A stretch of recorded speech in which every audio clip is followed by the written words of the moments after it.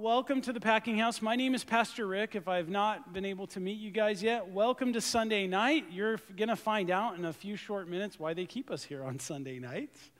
We have a lot of fun here tonight.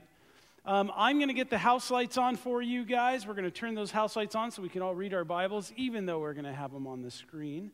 Will you turn in your Bible over to 1 Thessalonians 5, and we're going to start at verse 1. So here we go, starting at verse 1. But concerning the times and the seasons, brethren, you have no need that I should write to you, for you yourselves know perfectly that the day of the Lord so comes as a thief in the night. For when they say peace and safety, then sudden destruction comes upon them, as labor pains upon a pregnant woman, and they shall not escape. But you, brethren, are not in darkness, so that this day should overtake you as a thief. You are all sons of the light and sons of the day. We are not of the night nor of darkness. Therefore, let us not sleep as others do, but let us watch and be sober. For those who sleep, sleep at night, and those who get drunk are drunk at night. But let us who are of the day be sober, putting on the breastplate of faith and love, and as a helmet, the hope of salvation. For God did not appoint us to wrath, but to obtain salvation through our Lord Jesus Christ, who died for us, that whether we wake or sleep, we should live together with him. Therefore, comfort each other and edify one another, just as you also are doing. Let's stop there and pray. Heavenly Father, thank you that we have a time to worship you in song, Lord. Lord, as we choose to worship you with our minds, God, by studying your word, we pray that the truth of Scripture would inspire us, Lord. Lord, simply put, as I see often, we wish to see Jesus, Lord. So help us to see him clearly. Understanding your plan for us, Lord, help us to apply these truths to our lives. In Jesus' name, amen. Well, if you're just joining us, it's your first time coming on Sunday nights, we, here at the Packinghouse, we go book by book. We're in the book, or rather letter, to the Thessalonians. The Apostle Paul, he wrote a letter to the Thessalonians to encourage them. He had spent 3 weeks with them, teaching and preaching, encouraging them, and then he had to bail because it's not how Paul was. It's just, man, he would get to a new town, and then he would preach, riots would break out, and he would have to bug out. It's actually, when you're in seminary, they call it the Pauline cycle, that little cycle that he does when he shows up. I don't know if that's me or not, but it's pretty consistent now. So he writes this letter to encourage him. In this letter, at each chapter, he talks a little about what's going to happen in the end times. Last week, we were in the rapture, which is simply put to be caught up. It's when Jesus comes and he catches up. He takes his bride with him. Can we transition to a handheld, one of these handhelds? Excuse me.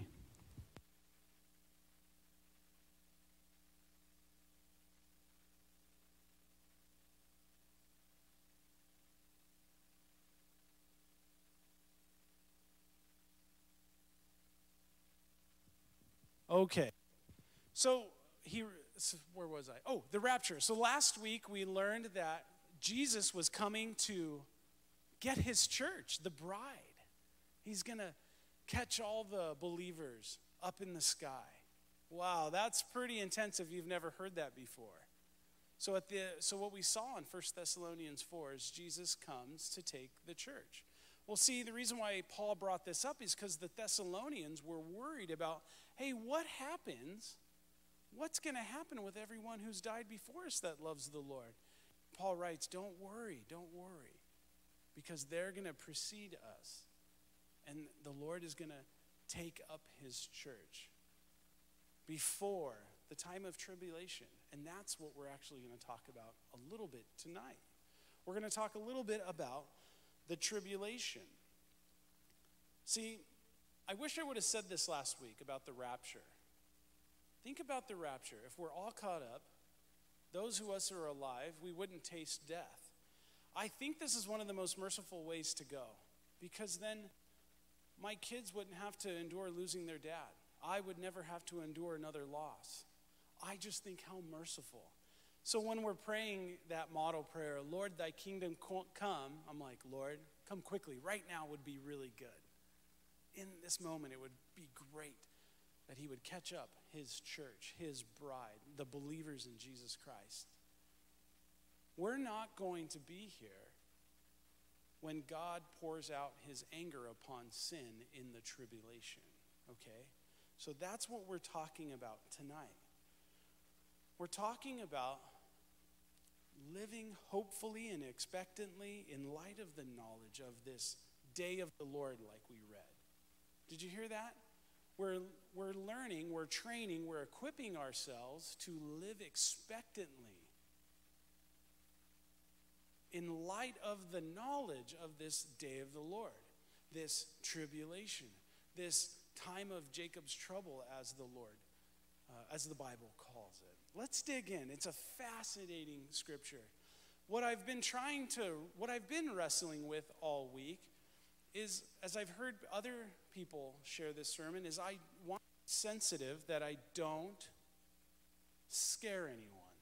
Because that's not what God is doing here. He's not trying to scare anyone into heaven. That's not what God does. He doesn't scare anyone into a relationship with him. It's always God's love. That's the effective tool that he uses. God's love to bring people into a close relationship with him. That's why I'm prefacing this passage tonight, is that we have this knowledge of a loving Father who's already taken his church, and he's going to use this time of tribulation to turn hearts away from sin and toward him. So it's with that preface that we're going to get into our story tonight, into our passage tonight. So verse 1, but concerning the times and the seasons, brethren, you have no need that I should write to you. Like everyone for the last couple thousand years, we've all wanted Jesus' timeline. We want to know when it's going to happen. So many people have written books. I remember as I'd hear on the news or hear on the radio how someone would say, it's going to be November, blah, blah, blah, at this time. And I would be sitting there at work going, anytime now, Lord. Right now would be good. And then it would go.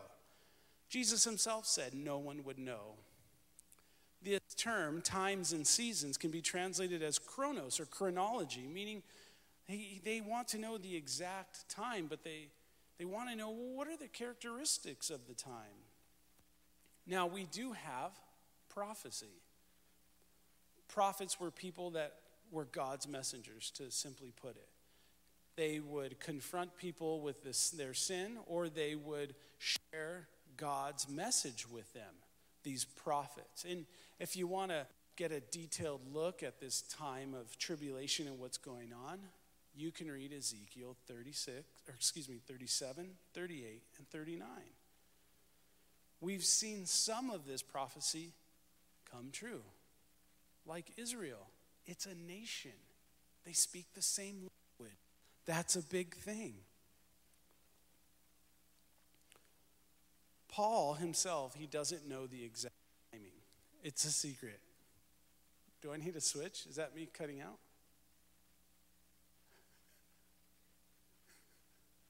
Okay, you let me know. I'm looking at my sound guy. Okay, so last week we talked about the rapture. It's an event that's going to take place that will affect the church. Every believer in Jesus Christ is going to go with him. But Paul now is changing the subject. The rapture happens. 7 years of tribulation is going to happen. That's this day of the Lord.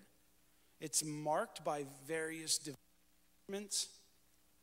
And I'm going to switch one more time, okay? And then I'm going to have you get an XLR for me, a cable and whatnot.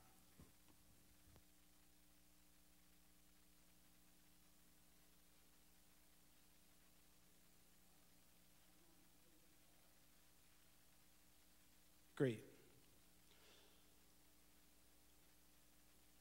So it's a time marked by divine judgments, celestial disturbances, natural disasters, terrible plagues. Paul, what he does is he's condensing everything in these few short verses, which Revelation takes 10 chapters to unfold, that you can read more about. Verse 2, for you yourselves know perfectly that the day of the Lord so comes as a thief in the night. Now, I talked a little bit about the day of the Lord. I'm going to tell you what it's not. It is not a 24-hour period. This is a season. It is this time of tribulation. It's a time where God is rapidly advancing his agenda to the end of the age. So we see this tribulation, then we see Jesus will return after all those battles happen, and then we have this 1,000-year reign of Christ. Now I realize that if this is the first time hearing this, you're like, whoa, what is going on? And what I want to encourage you is dig into Scripture. This whole Bible, if I could say it in just 10 seconds or less, the left side of the Bible, the Old Testament, is Messiah's coming. The New Testament starts out with, he's here. The rest of the Bible talks about what we're supposed to do with it. And then the end is, he's coming back. And that's what we're dealing with tonight, is what's happening. He's coming back. Okay, so the day of the Lord is a time when God is going to pour out his anger on sin. That's what the day of the Lord is that we're talking about. It's a time when God pours out his anger upon sin. You've heard me say this before. The only time God gets angry, the only time we ever saw Jesus get angry is when someone or something gets between him and his kids. God is the perfect heavenly Father.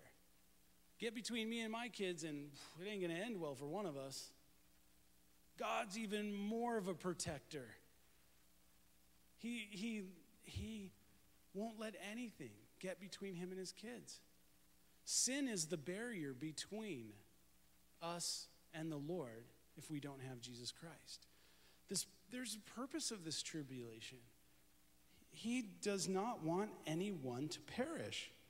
It says here in 2 Peter 3:9, the Lord is not slow in keeping his promise, as some understand slowness. Instead, he is patient with you, not wanting anyone to perish, but everyone to come to repentance. He wants everyone to come to repentance.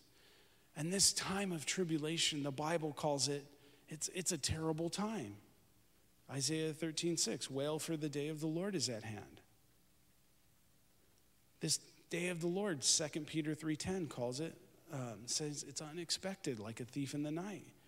Then the heavens will pass away with a terrible noise, and very elements themselves will disappear in fire, and the earth and everything on it will be found to deserve judgment. This does not sound good. I mean, literally, it was called Jacob's trouble in Jeremiah 30. Pastor Rick, are you kidding me? I missed the Super Bowl for all of this? Aren't you glad you came to church? I'm telling you, a smarter pastor would have skipped right onto this and just preached John 3:16 at you the whole time. But you're not so lucky. You got me. Welcome to Sunday nights. I told you you'd see why they keep us here on Sunday nights. But there's good news. Because church, if you're a believer in Jesus Christ, we get to just go and hang out in eternity with Jesus and bypass all this. Well, then God's just going to leave all these humans to deal with the mess? Remember, he's the perfect heavenly Father. So we got to trust his judgment. He's using it so that none would perish, that he wants them to come to a time of repentance. Repentance means change their mind, walk away from sin, walking toward God. That's what he's hoping for. Isn't that cool? Verse 3.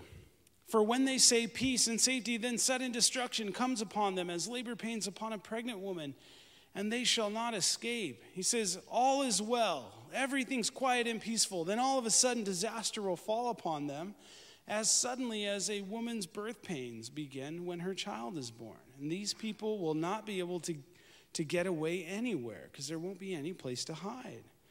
this is going to happen.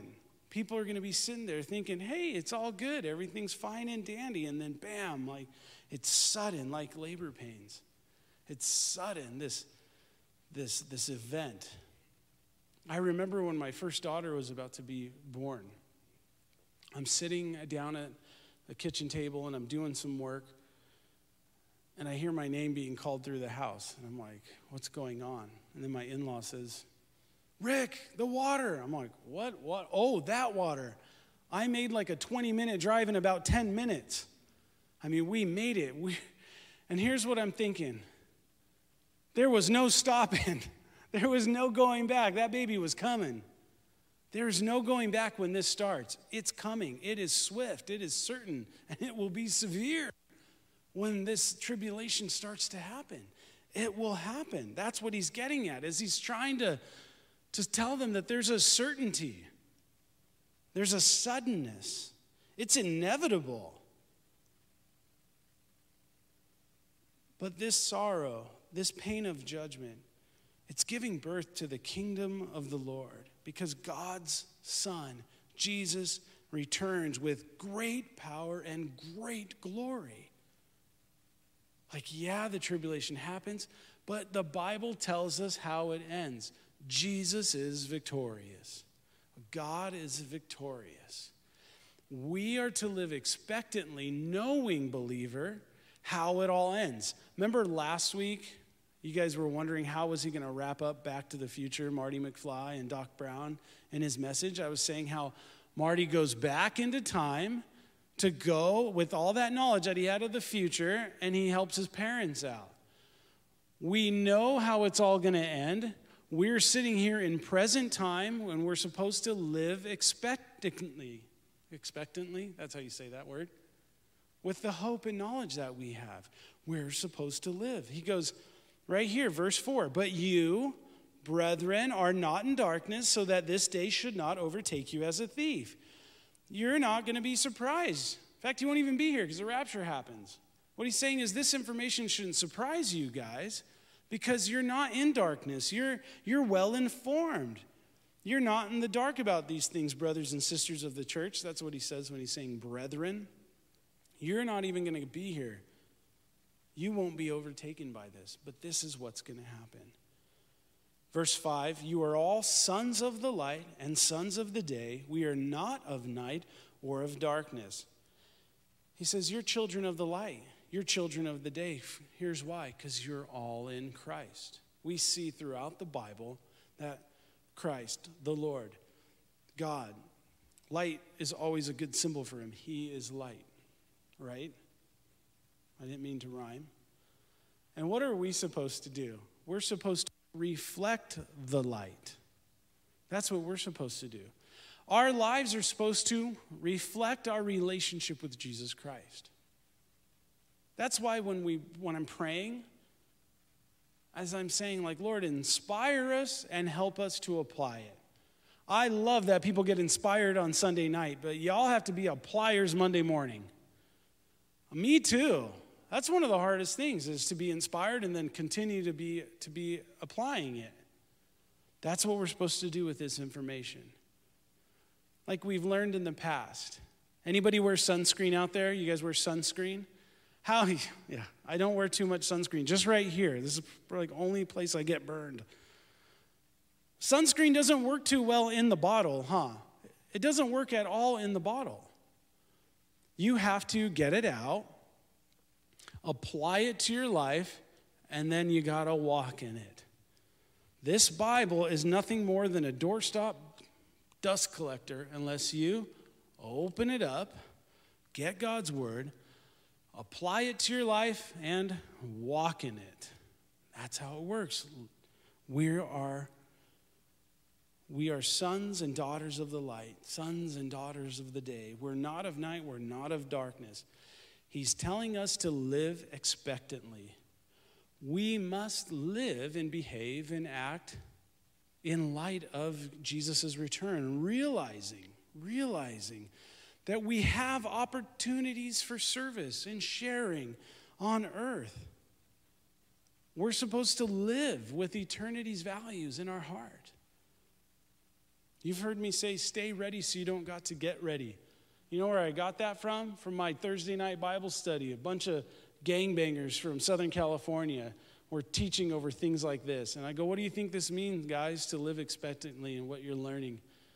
And big gangbanger tells me, so Pastor Rick, sounds like you got to stay ready so you don't have to get ready. I'm all, that's biblical truth. That's right. We're to live expectantly. We're supposed to make use of every opportunity to reflect the light of Jesus. So go out there and just shove your Bible down people's throats and post all you want and offend people. That's not what I'm saying. In fact, I love what St. Francis Assisi said. Preach the gospel, and if necessary, use words.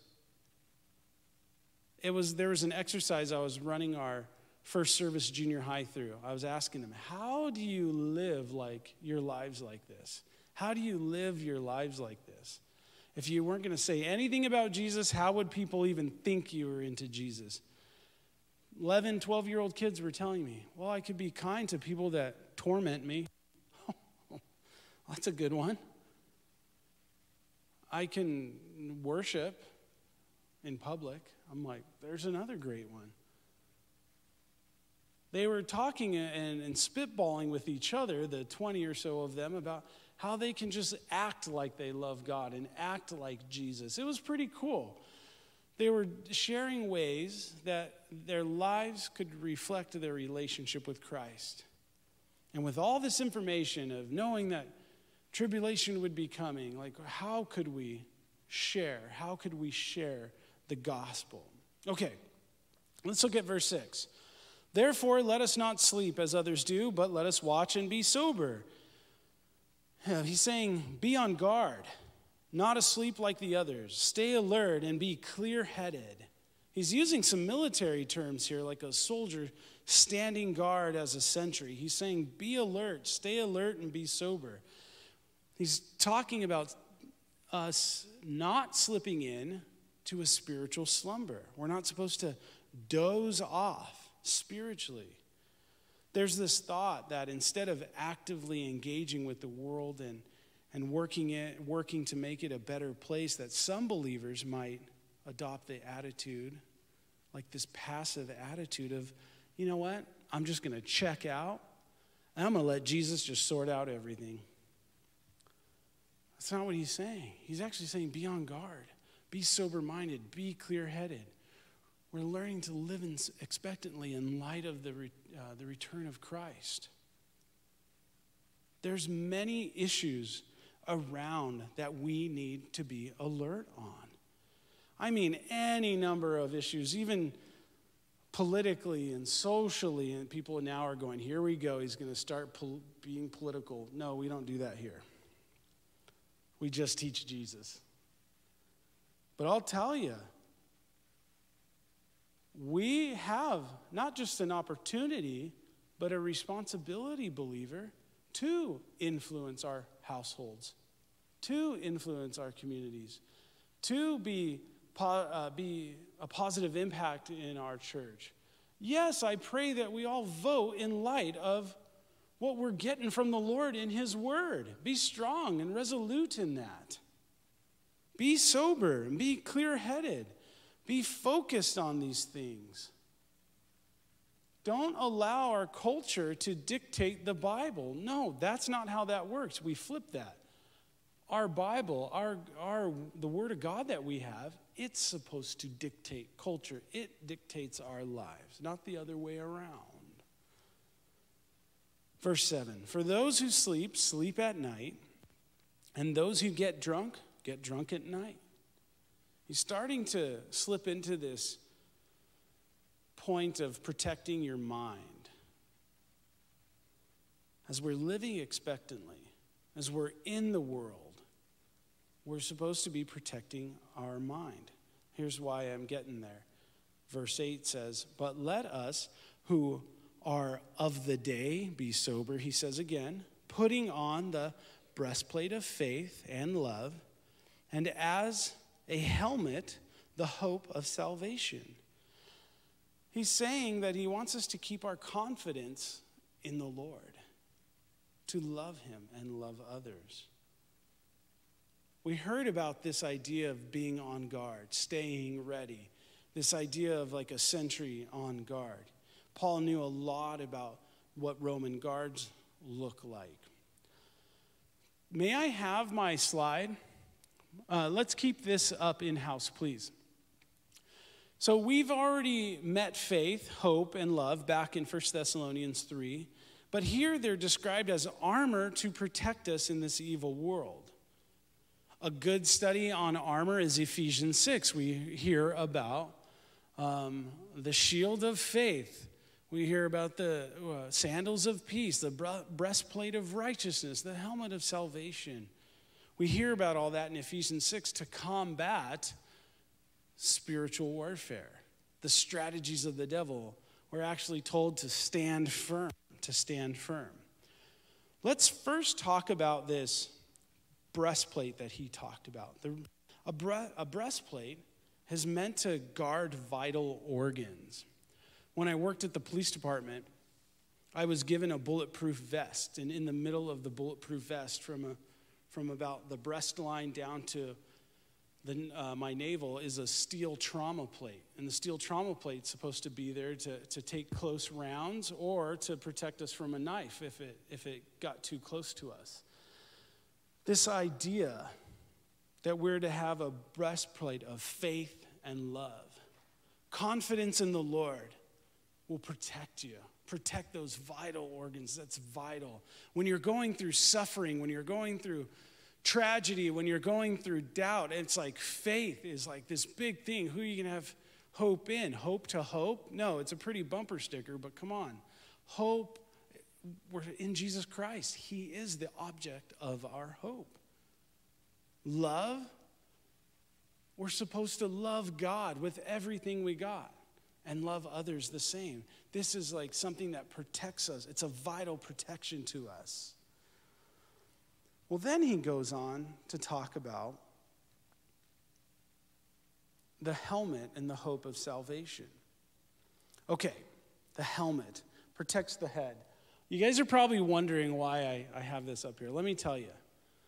That is, for all you car guys, the unicorn. It's a 1965 Mustang, and the guy right there, he's dead now, but I don't know if you guys knew that Ken Block died. Ken Block would make that thing sing around. Oh, it's so cool. Okay, there's a reason. I'm not just geeking out on this cool stuff. Helmet, the helmet of salvation, right?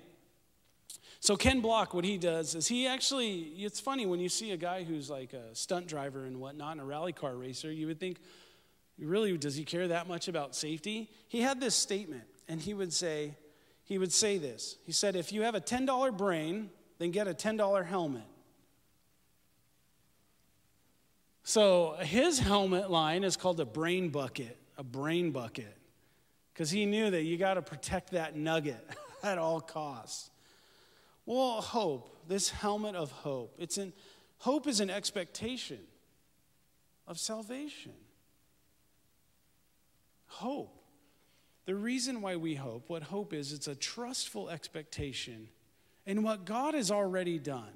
And our hope guarantees our participation with what he's doing in the future. God has done some incredibly marvelous things to deliver his people. He's done some amazing things to the people in this room. I've been told some of your testimonies by you yourselves. I have a great testimony. Man, it's like we hit the jackpot with the Lord. And so if he could do that in the past, shouldn't we participate in what he's going to do in the future? So we need to protect our minds with hope. If you're going to have a brain bucket of salvation, it's like this constant reminder of who God is. This constant reminder that we have security in God, that we are assured in God, that we have salvation, that we have an eternal home with him. That's what gets us through these tragic times in life. That's what gets us through the valleys, is having hope. knowing where we'll spend eternity, knowing that God is in control, that he is loving and he loves you. And if you need a verse to have some confidence in it, because I'm all about, well, what does the Bible say? 1 John 5:13 says, I have written these things to you, or I have written this to you who believe in the name of the Son of God. It gets good right here. So that you may know you have eternal life. Not so you could wish upon a star. Not so you can get that little troll doll and rub his hair for good luck. No. He says, K-N-O-W, that you will know that you have eternal life if you believe in the name of Jesus Christ. And there's a real battle for our minds. There's a real battle for our minds. Well, let's go on to verse 9. For God did not appoint us to wrath, but to obtain salvation through our Lord Jesus Christ. So what God's doing is he chose to save us through our Lord. He's not he doesn't want to pour out his anger. He wants salvation through the Lord. In fact, John 3:16 says, for God so loved the world that he gave his only son, that whoever believes in him will not perish but have eternal life, right? 3:17 says that he did not send his son into the world to condemn, judge it guilty, harshly judge it. No, he didn't send his son into the world to condemn the world, but that the world through him would be saved. John 3:17. See, it goes right in with what we're reading in verse 10. Who died for us, that whether we wake or sleep, we should live together with him. Paul takes a quick peek back at the rapture, and he says, dude, you guys are, he didn't say dude, I'm sorry, that's a slip. He's all, dude, bro. No, he didn't probably talk like that. It's the Pastor Rick translation. He says, you guys are loved ones of the Bible. You guys are the loved ones of the Lord. We're going to be joined together with him in eternity. And he says, so we should live. Believer, we're not going to die. I mean physically we're going to die unless he raptures us, then all right. But the research is in, like Pastor Ed always says, 10 out of 10 people, they die. But what happens after death? Are you with the Lord in eternity forever or separated from the Lord? It's your choice. So in light of all this, we have verse 11. He says it again. Therefore, comfort each other and edify one another, just as you also are doing.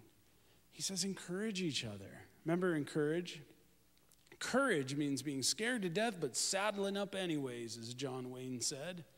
If you guys don't know who John Wayne, he's cool. He's a cowboy and a firefighter and a pilot. He did amazing things. He's an actor for anyone under 40. We're supposed to put that courage into others, to encourage people.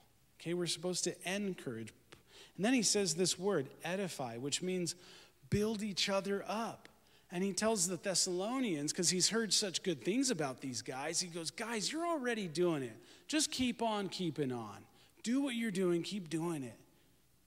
The Message translation of this verse says, build up hope so you'll all be together in this. No one left out, no one left behind. I know you're already doing this, just keep doing it. Here's the Pastor Rick translation. Guys, I want the whole enchilada in there. Just trust in the Lord, encourage each other, build each other up. Don't use this information to scare the crud out of each other and have church divisions over this. No, when I lay down these prophecies, I want you to comfort one another. When you learn this information, in light of this information, I want you to live expectantly, taking every opportunity to share the good news that Jesus loves, that Jesus forgives, that God gives grace to people, that he's merciful to people. Don't squander these opportunities. Man, we have talked about a lot tonight. If I could just leave you with one thing, it's this prophetic stuff is never to scare you. We're never to think like, oh my gosh, the world is falling apart. No, it's falling right into place because our Heavenly Father has a plan. He's got thousands of promises throughout Scripture to comfort us, to encourage us, to build us up. Just take a peek at some of them. Guard your mind with hope. Guard your heart with God's love, with faith and love, the breastplate. Protect yourselves with this reminder of God's love. Live expectantly. Let's close in prayer. Heavenly Father, thank you for this time that we've had tonight. Thank you, God, that we've had the truth of Scripture shared, Lord. Thank you for these promises. Thank you for giving us a glimpse of what's going to take place, Lord, after you've claimed your bride, the church, the body of believers. Lord, help us to live with this information, expecting and hoping in your return, Lord, not squandering any opportunities to share the love of Christ with others. Lord, we know that you're going to be pouring out your anger on sin, and that sin is a barrier taken down by Jesus himself. While your heads are bowed and your eyes are closed, if you'd like to know that all your sin is gone, deleted, if you'd like to know that that debt between you and the Lord is gone, that your sin's forgiven, if you'd like to know where you'd spend eternity, then we'd like to pray with you. You can pray out loud with us, or you can pray in the intimacy of your own heart. It's a simple prayer, inviting Jesus into your life. And it goes like this: Lord Jesus, I surrender. I give you my life. Please forgive me of my sins. Fill me with your Holy Spirit so that I can serve you from this day forward. And all of God's kids agreed by saying, amen. Amen, church. Well, church, God bless you. Man, if no one's told you that they love you, church, I love you, Packinghouse. God bless you guys, and good night. Wait a minute. Anybody know who won the Super Bowl? Who? No one cares? All right, well, good night. God bless you guys. Good night.